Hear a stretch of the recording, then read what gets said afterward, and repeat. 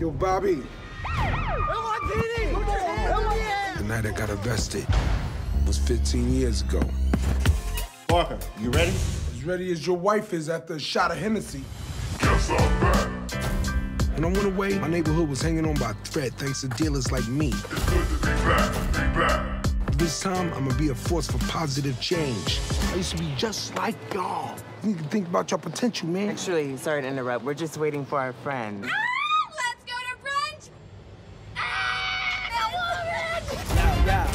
That's right, everybody in my house got to get a job. Can I get a half-calf, no-foam mocha latte with sugar and an extra shot of espresso, but split into 2 cups? Hey! What the happened to Brooklyn? Brooklyn!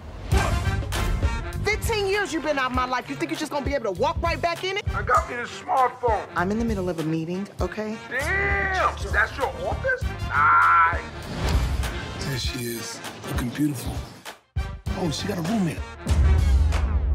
A white dude! You thought she was just gonna wait for you? She just got lost. Yeah, she got lost on another man's bouncy house. I feel like Rip Van Winkle in this, and I don't even know who he is. So what you been doing? Trying to get this weed off. You gonna end up in prison, Bobby. Nobody's scared of prison. In prison, as pretty as you are, you would be a perfect 10.